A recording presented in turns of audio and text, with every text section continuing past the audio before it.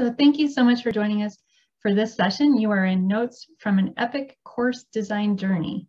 My name is Megan Raymond, and I direct programs, sponsorship, and membership here at WCET. And I'm thrilled that we have an excellent panel today, so thanks for hanging in there. I know for some of you it's a late afternoon, late evening. As we go through, feel free to enter any questions into the chat, either in FeedLoop or in Zoom. And it's helpful if you indicate your question by putting the actual question mark symbol ahead of it so that we can keep track. But we'll go ahead and get started. So please welcome Kate Parker. Thanks so much, Megan, and thanks so much for joining everyone. We know it's been an epic day, so welcome to the Epic Course Design Journey. Thanks so much for joining us. And as Megan indicated, we're really looking to make this an interactive session. So we'll be including some polling questions throughout. We'll kick one off just in a minute. And then I'll be monitoring the chat to see, if, bring in your questions and comments as we go through the discussion. And we'll be sure to try and leave some time at the end for Q&A. As I mentioned, I'm Kate Parker. I'm the Vice President of Content Services at LearningMate, and I'm thrilled to be joined today by Frank Tomczyk, Dean of Broward College Online and Interim District Director for Instructional Design, and my colleagues from LearningMate, Nick Carbone, Director of Learning Design, and Lynn Cohen, Director of Strategic Accounts.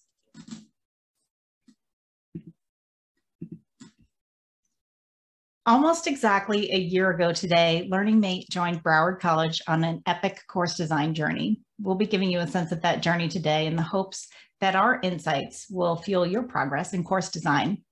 So let's get started with that very first polling question. We'd love to know, what are you most interested in learning about today? Maintaining the quality of, oops, my little poll guide just popped up in front. Maintaining quality of courses at scale, increasing student engagement, applying principles of diversity, equity, and inclusion, or other. So we'll give you a minute.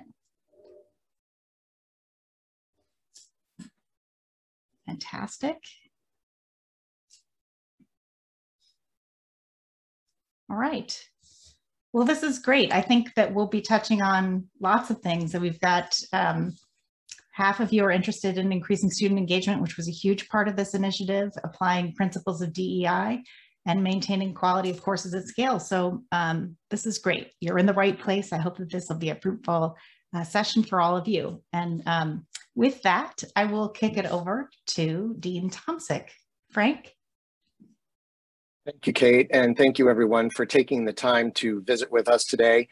It has been an epic journey, and so it's interesting to see the results of the poll indicating that you want to see how we and our work have increased student engagement, which I think Nick and Lynn can talk to a little bit later, as well as, most appropriately for me, how we are maintaining course quality at scale. So I'll give you some background. During the early weeks of the pandemic, our face-to-face learning operations were completely stalled, as I'm sure happened to your colleges. And our college shifted to our temporary emergency response we called remote learning. The college quickly realized that the impacts to academic integrity and quality and continuity on our traditional modalities did not occur with our online campus. We didn't have any of those interruptions. So we began working on how we might mitigate those remote learning risks while improving overall academic quality and equity. We determined to leverage the carefully designed and developed learning experiences that had been previously used for all of our online courses to support our remote learning experience. The timing worked out as a result of receiving some COVID funding. And that COVID, I'm sure you all got it, but it's CARES stands for COVID Virus Aid Relief and Economic Security Act. And its rationale was to cover any costs associated with significant changes to the delivery of instruction due to the coronavirus. So our intentions and vision for this expansive road trip became to use those CARES funding to increase the number of courses that would include high quality teaching interventions using universal design for learning, one of those ways of increasing student engagement, the community of inquiry framework, which includes student to student, student to content, and student to faculty engagements, as well as guidance for diversity and inclusion. And interestingly, as a side note, the systematic use of curriculum maps. Interestingly, the relatively mundane concept of curriculum mapping became increasingly salient in our academic continuity plan as they acted as a roadmap to ensure that the designed intentions could be systematically extended to new faculty and new modalities. The pedagogical improvements further included subtle shifts towards student-centered and authentic learning that would support consistency, equity, and inclusivity for our diverse community of learners. By extending the reach of our consistently well-designed and developed learning experiences, traditionally invested in online for other modalities, the college expects to see an improved resilience in enrollments across modalities, regardless of future environmental risks, improved student success, retention, and graduation rates. We can move to the next slide.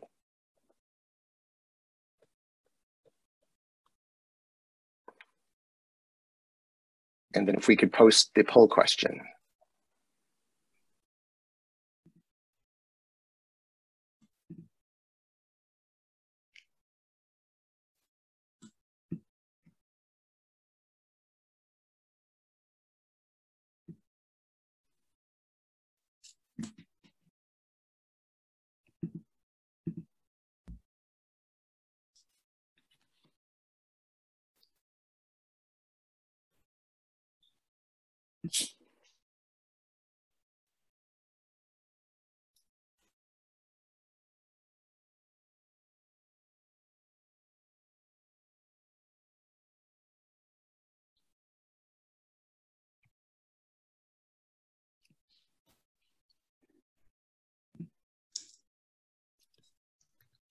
Frank, it looks like you're on mute. There you go. Sorry, let's move on to the next slide. It looks like the most interesting one for folks is the increased interactive learning activities.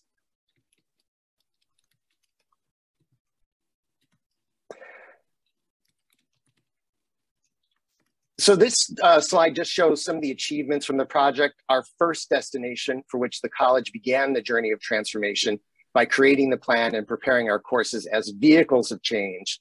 But this is not our final destination. And if we move on to the next slide, we can talk a little bit about where we're going with the journey.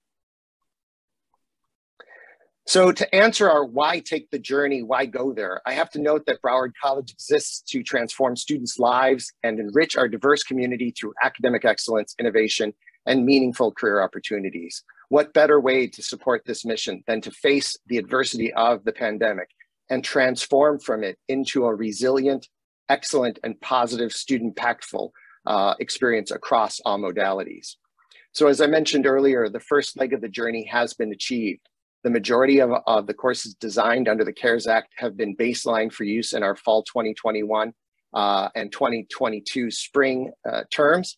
And more importantly, our design and development standards, our rules for the road ahead, have extended to our faculty development programming and will impact every future course regardless of modality. We will continue to track student success to demonstrate the full impact of this journey, and we expect that impact to evolve for years to come. So Frank, what do you think are the most valuable persistent artifacts of this process? Yeah, certainly the courses we produced are very impactful because as a result of that continuity planning, we plan on leveraging those courses against not only our online campus, but for what we're now transforming into a synchronous online learning experience from our asynchronous modality for BC Online, as well as our blended courses and hopefully into our face-to-face courses in the future.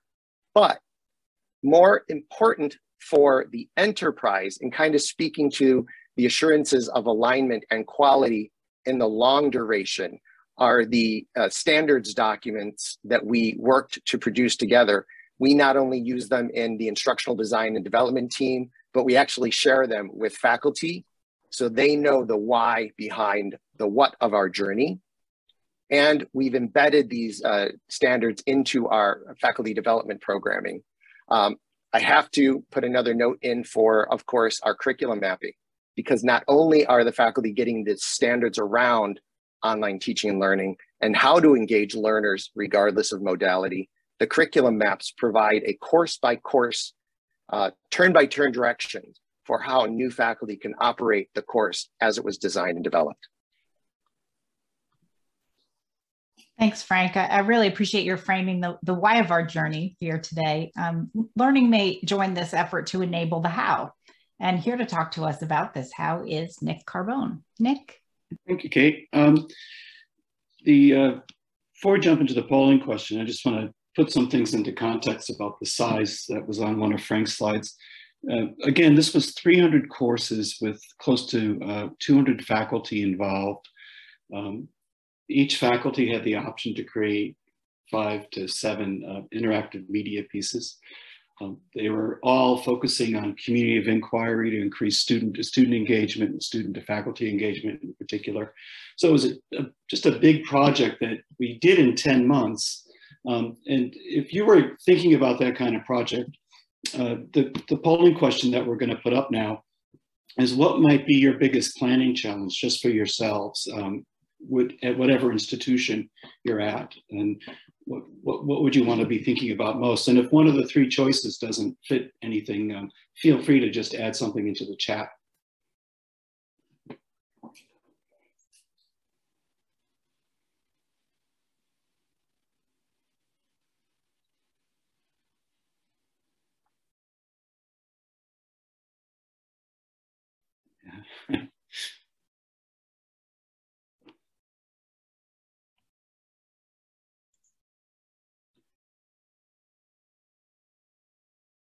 Okay, well, we got, yeah, I think that the documentation is a huge part, and that's related to the orientation.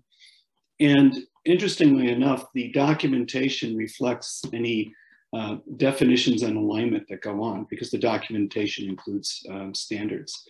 Phoebe's got another in the chat of helping faculty to stay on track and not get overwhelmed.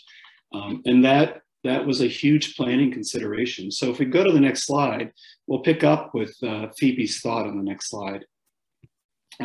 Part of what we had to do when you have a destination was practice good learning design for the project. And good project design, like good learning design, involves some backwards design. So we knew where Frank and the RFP wanted to go with increased engagement.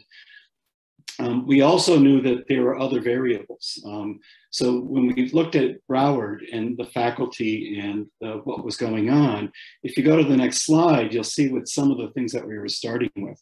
And the metaphor, we're switching road metaphors now to Oregon Trail. I don't remember if you guys remember the old game on the CD-ROM where you're going on the trail and you had to make decisions about what you could carry because you had a wagon, and you made decisions about how much flour, how many bullets, how many other provisions, and they were variables on the journey. This project was full of those variables. So you had 195 faculty or so, all with different levels of experience in instructional design. At Broward, they were doing course maps, and this was the first time most of the faculty had created a formal course map, so it was a new skill. For faculty who did interactive media, for many of them, it was the first time they ever designed interactive media. So there were 2 really new things for faculty. Experience varied, familiarity with tools varied. We were trying to do things in Google Docs that made accommodations for Word because of different systems. And then we were doing this in the middle of an academic year. We started in November and we finished, we targeted the end of May, but we went into the end of June. There was a pandemic, that was known. We also knew that faculty had 5-5 teaching modes. Most faculty who took on coursework did it in addition instead of a course buyout. Then there was things that we didn't know, that we were in the middle of the project and we had freelancers working out of Texas who were offline for 2 weeks because of the snowstorm. The Delta surge affected everybody from India first and then later on into the US. So it was sort of an epic journey in many ways.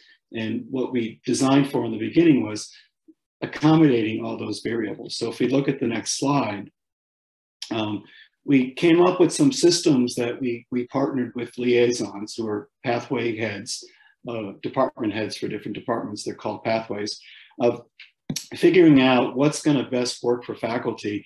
One of the first things we hit on was small changes. When we took the small teaching book from Lang and then Flower, Darby and Lang, Small Teaching Online, and use that as a model, because the premise there is you can make significant impacts as a faculty member without redesigning a course from top to bottom, just by making some small changes. So we focused on what the work in a course was going to be first, and then moving out to how you create a system of support for 300 of those courses. So we did the course map. The course mapping was a process of teaching faculty how to do the course maps, but the course map helped them think through the course and develop a course plan. And what we meant by course plan was a way of putting into a smart sheet what they were going to do in their courses. And remember, they were all making different decisions, and capturing that in a smart sheet so that those smart sheets would roll up into larger reports for tracking. And then the other thing we leaned into was templates, and that goes back to the documentation and guidelines. That was a big part of the poll. We created not only documentation, but templates, examples of how to use the templates. As the project went on and work resulted directly from the project, the examples switched to project-based template examples. If you go to the next slide, you'll see how this transitioned into the larger project. Because we had 300 courses and we were working in an academic year, we tried to work on a 50-day calendar where 40 of the 50 days were for working with faculty. So when the faculty worked on their course map and decided what they wanted to create in the course, what they wanted to revise, what they were going to leave the same, it went into a smart sheet that was measured out in sessions. And they were just simple sessions of 5 working calendar days each.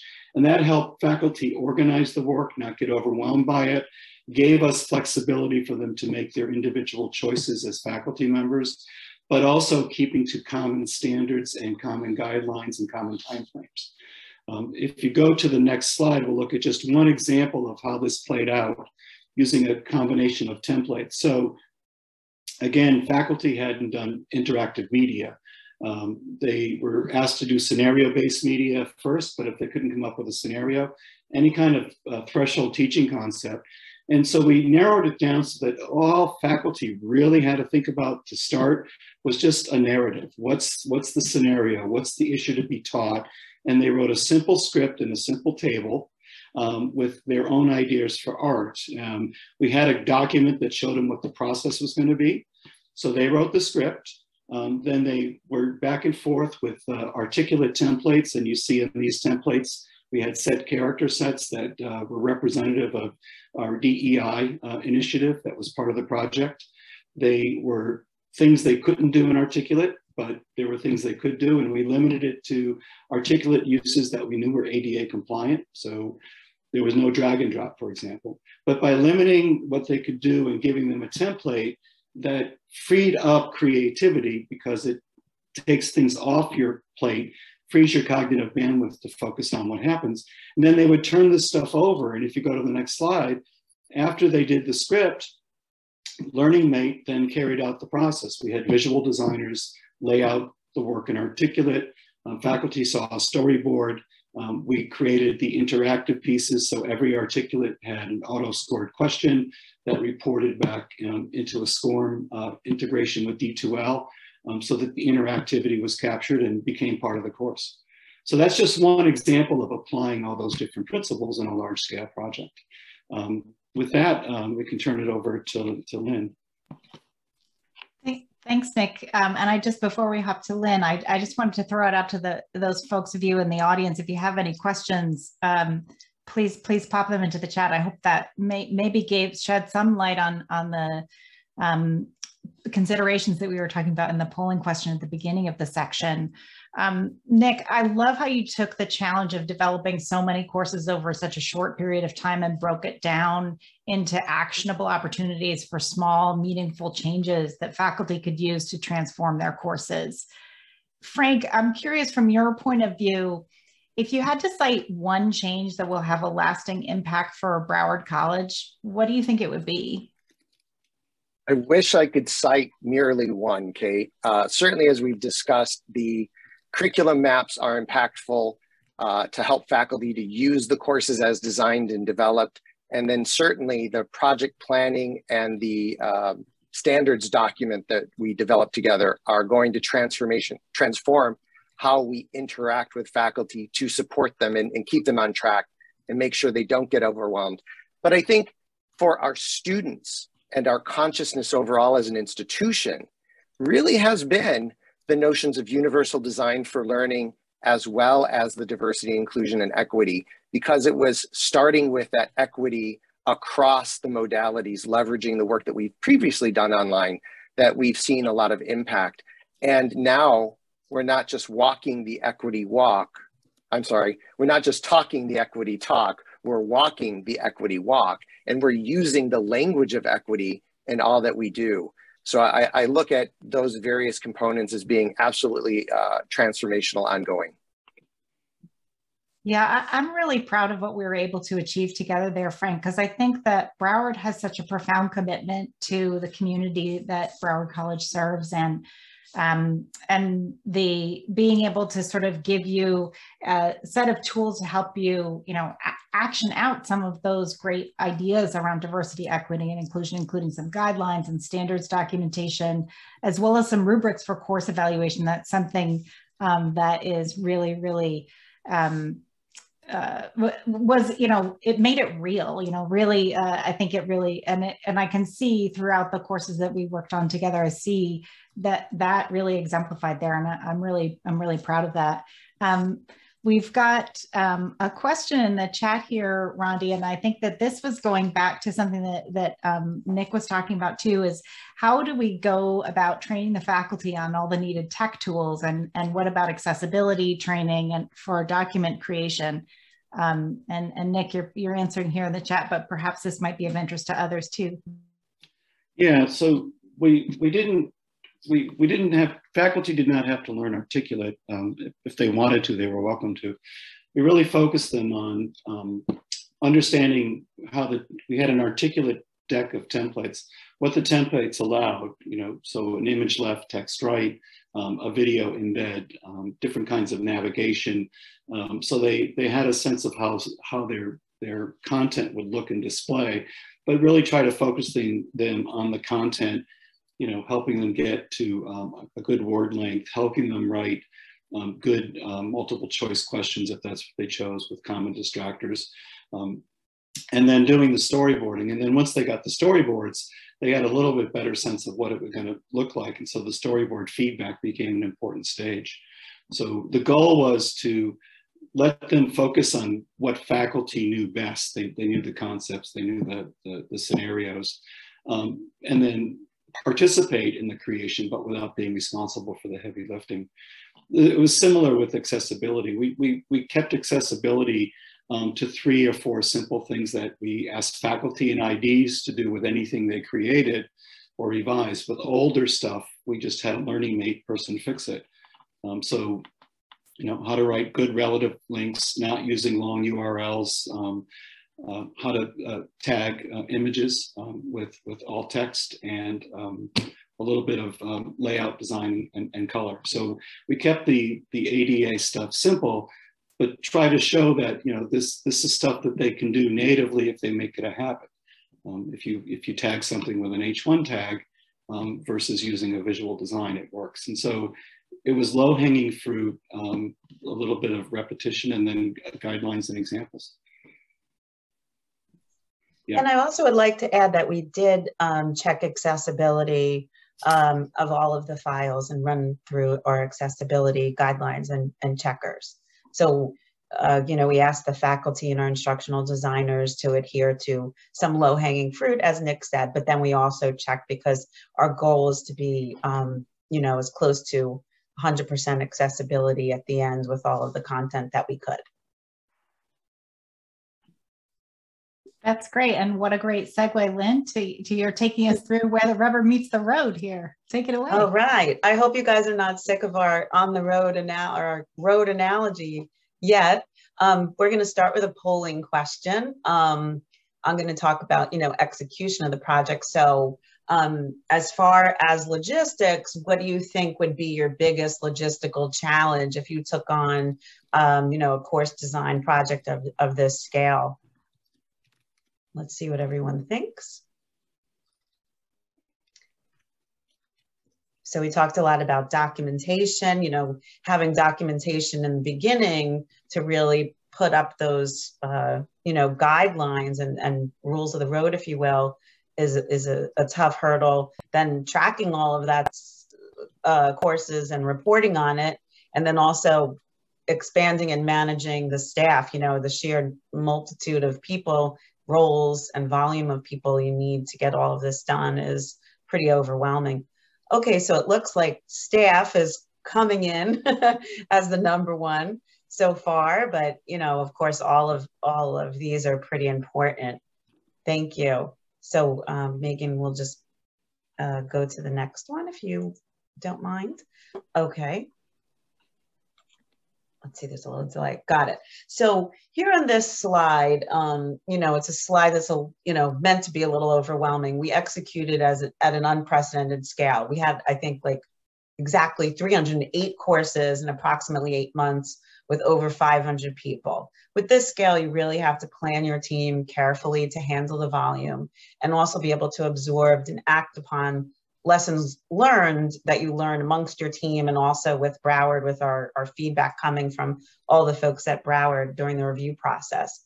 The first row is the Broward team members. The middle row is our Learning Mate team, again, totaling over 500 people. And the last row reflects numbers on the work that we did together.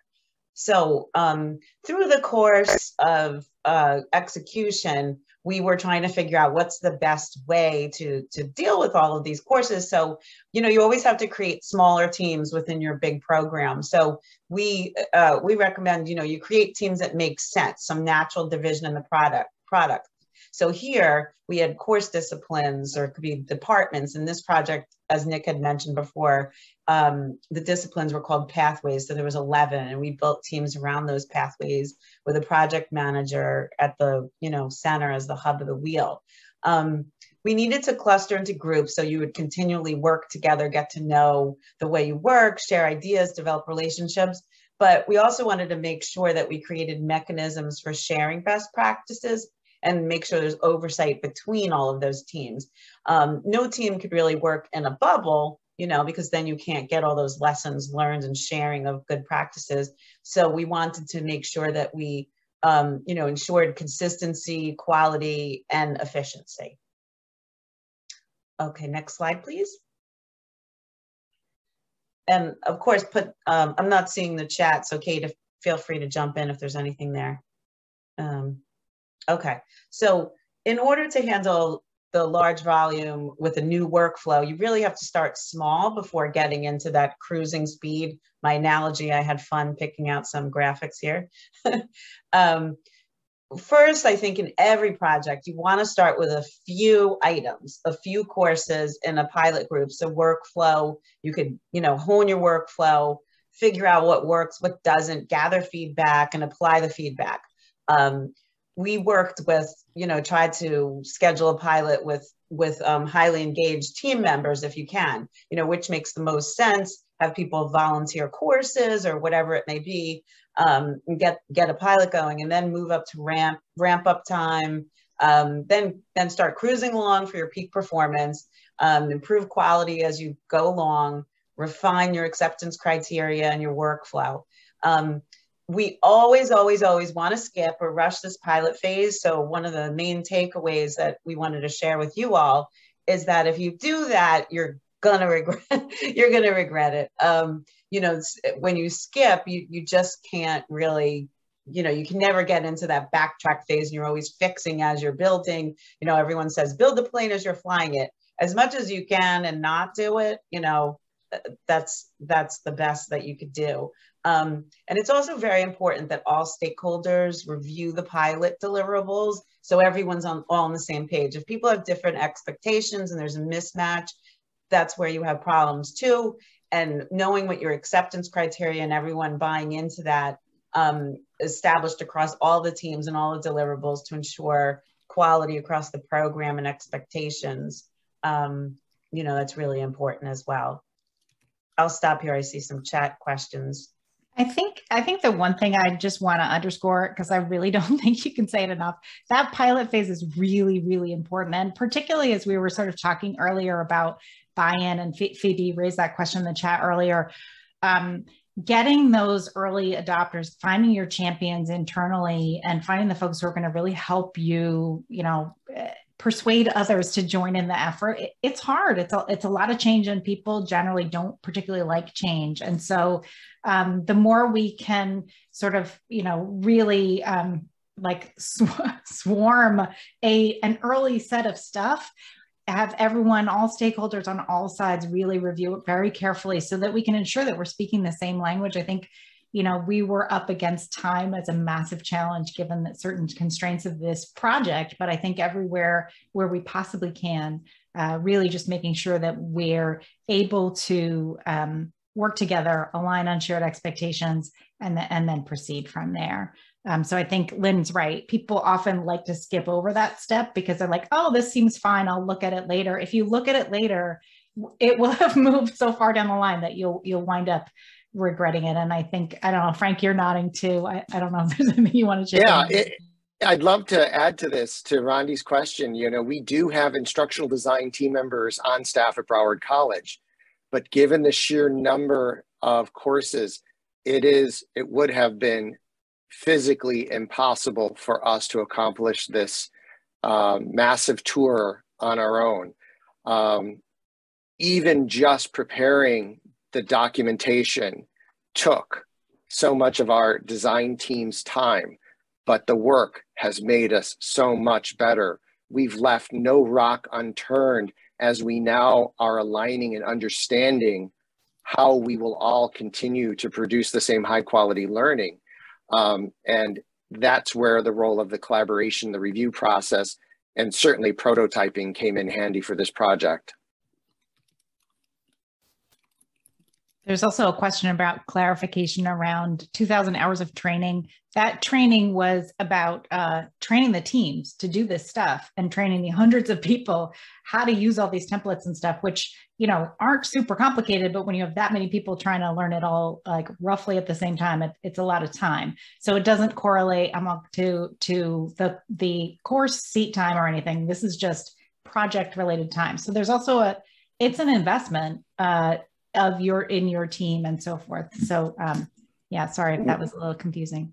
And if I could add one more plug, that in full transparency, LearningMate was able to respond to this because in our initial RFP, we thought we were going to have 200 courses to produce. So I think training probably started before we even executed. And then when we started, we said, hey, there's actually 308. So the additional investment and training that LearningMate provided to their colleagues, I think demonstrates the intentionality that they have in providing value to their customer.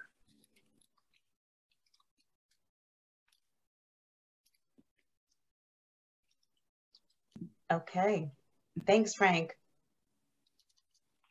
All right, so again, there's my cars.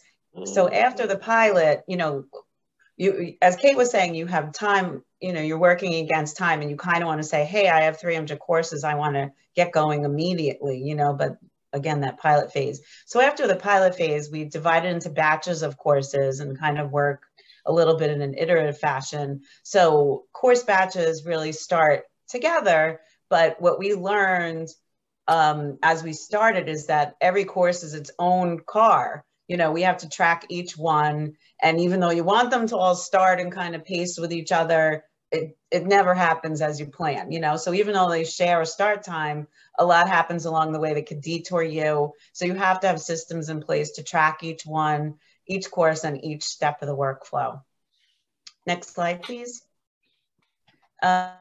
So throughout all projects, especially of this scale, reporting on a detailed level via status report and weekly meetings is common. For this project, we used, thinking about technology, we used Smartsheets and the Google Suite to track and report in real time. This, what you see on screen, is a dashboard for one of the pathways, science, that gives a quick dashboard view in real time of the project health and we worked with Broward to figure out, well, what does everybody want to see really quickly? And it was really like highlighting schedule and dependency risks. Like, is there faculty dependency? Are we waiting for art? What is that dependency? And highlighting these for key stakeholders along the way. And as you can imagine, throughout the project, you generate a lot of data. So, I encourage you to just think about, if I'm going to take on a project at this scale, what would make the most sense, and spend some time to really thoughtfully plan that out. How can you report live in an automated fashion? And then also later on, you're going to be asked, or you may want to roll up data in ways you may never have thought of, so making sure you have systems in place to be able to parse that data when you need to. Wow, Lynn, you've taken us through a lot of the logistics of getting this race started. Sorry, I've lost the race to the finish. Yeah, where the rubber met the road. But in all seriousness, what factor do you think was most critical to your success in bringing all of these moving pieces together without a car crash?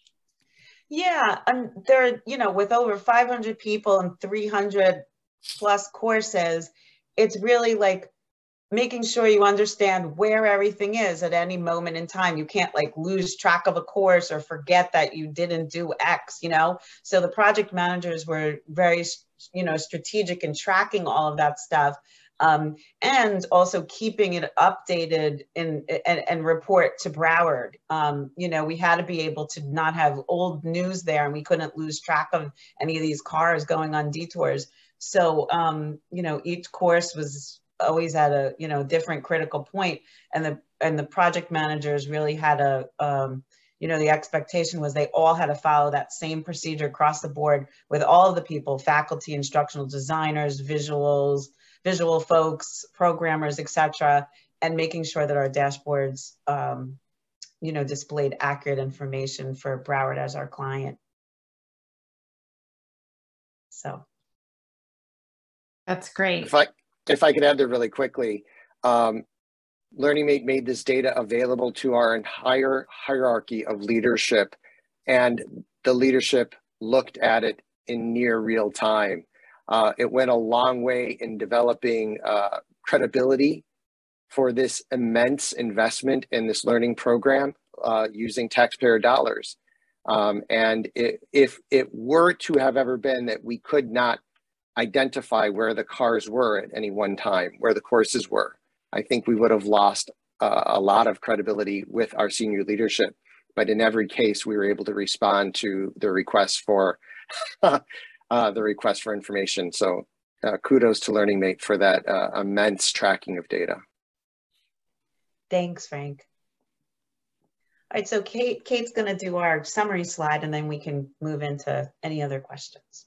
Sure. I mean, these are just some key points to keep in mind as we move into discussion. I'll give you a minute to read these for yourselves.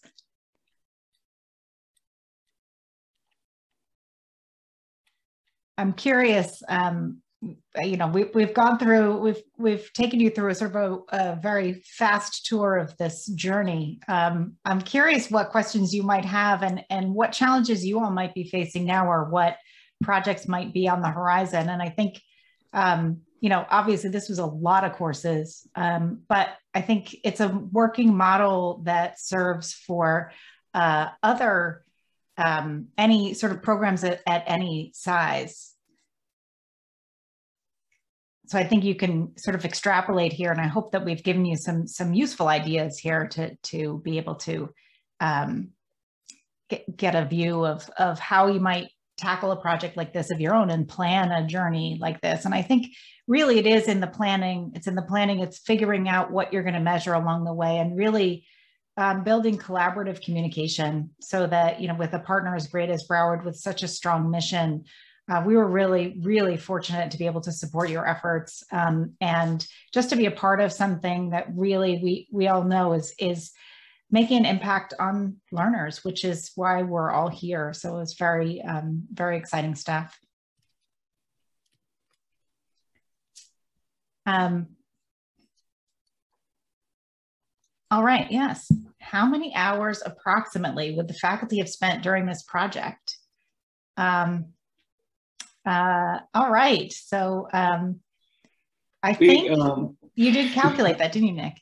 We sat down with Frank and the leadership, and we looked. It was a memorandum of understanding, so part of it was contractual. I don't remember the exact numbers, but when faculty work on their own over the course of building a course and over the summer or in 4 and 6 months, they had about I think about 120 hours allotted to do the work. And then we said, okay, we're going to give them a good instructional designer, so we try to cut that in half. So over the course of those 40 business days of 8 sessions, we were looking for anywhere from 5 to 8 hours a week per faculty. And then part of the reason we emphasize small changes was helping them make really good strategic decisions, so they could do things that were achievable in the time span and have great impact. So we really were focusing on making it work under the conditions of an active community college 5-5 load semester. Hey, Nick, there's a couple different questions in the chat about sessions and the 50-day schedule. So maybe you could just break it down. I was just looking at slide 13, but I think it may be too tiny, but maybe it's worth trying to pull that back up again. If we could, Megan, I'll tell you where to stop if the numbers aren't just so, there we go. Whoop, sorry, go ahead one, please. Right there. So the 50 days is sort of the, was to do with the calendar, 40 days of which were for the interactions, and then 10 days was for the build work that was, and the quality checking review. And then the sessions, perhaps you can talk about the sessions, which were sort of a way that the faculty, together with the instructional designers, plan their goals for throughout the course of the courses they were developing together. Yeah, it's important to remember that 200 of the courses were revisions to online courses that Broward had already online and approved, and 100 were migrating from face-to-face courses. Some of them had online shells, but they were becoming official online courses for the first time. So there were 8 sessions of 5 business days each. In this example calendar, days in yellow, faculty were contractually off for spring break. They had a faculty professional development day. So they were not consecutive calendar days. That's why you see them in green. For the first week was to get started on the course map, help faculty, and a lot of faculty hadn't done course maps before. So something as simple as using a time on task calculator was new. That was fun because then faculty start thinking like undergraduate students again. But getting the course map done, by the end of the second week, having the course map finished and having whatever their interactive plan is. Are they going to do 5 articulates or 2 articulates and 2 other things inside of D2L? Then at the end of the third week, having that to-do list and the schedule of how they're going to apportion the work laid out, and then using the remaining 5.5 sessions to complete the work. You don't see a 2L in the screenshot necessarily, but the smart sheet was measured in sessions. So each session had a section. Each faculty member would set individual goals with the instructional designer about what they were going to get done that week. So that was the gist of it. Of course, design was always happening in the background. Because if faculty were working on something that was already in D2L, such as a discussion prompt, and they were improving them, they might work out the improvement in a Word doc to get the proof of concept. But then once that was done, there was a producer who was putting that in. We weren't waiting until the end of the 40 days to do that work. So we were using a fast track model. You see it in construction for tall buildings. They lay the foundation, and as the girders are going up on the top floors, on the bottom floors, they're putting in the wall, the electricity and everything else. And as they're finishing off the top, they're renting the bottom apartments. So we were building the courses as things were becoming ready to make that 50 days work.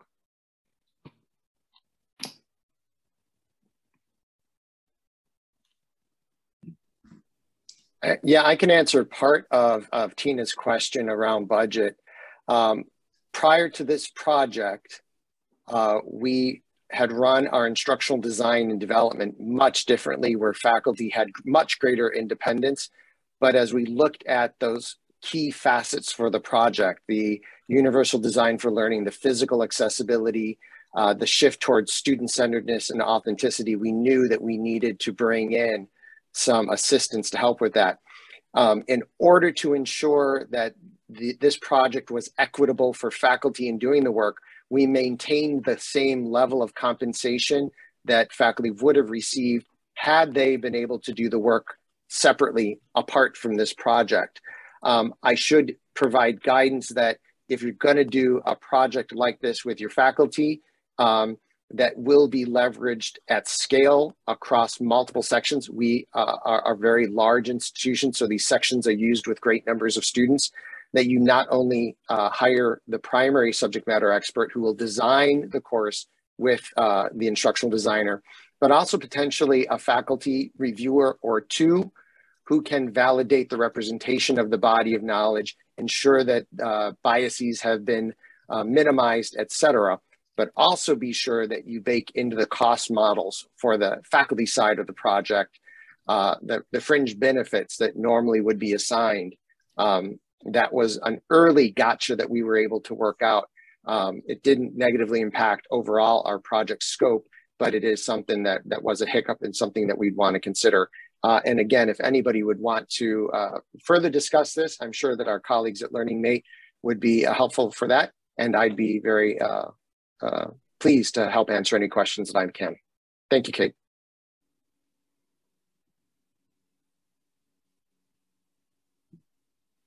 Yeah, so I can answer this last question too.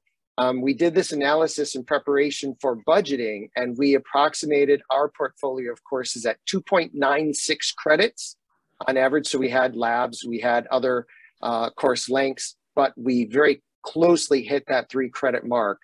And so we did calculate with LearningMate seat time, or what we called time in class, TIC, and time out of class, TOC, based on the Carnegie model. We are a SACS institution, so SACS has promulgated the federal regulations regarding clock hours to credit hours. And so for a standard 3 credit course over our standard 15-week term, it turns out to be about 135 total hours. Fortunately for us, because we have since started to mature our remote learning into a formalized version of synchronous learning, we have the time in class calculations. We're using the curriculum maps to derive the synchronous versions of the courses. So it is highly fortuitous that we did separate the time in class from the time out of class, because it makes that parsing effort for the synchronous courses much easier.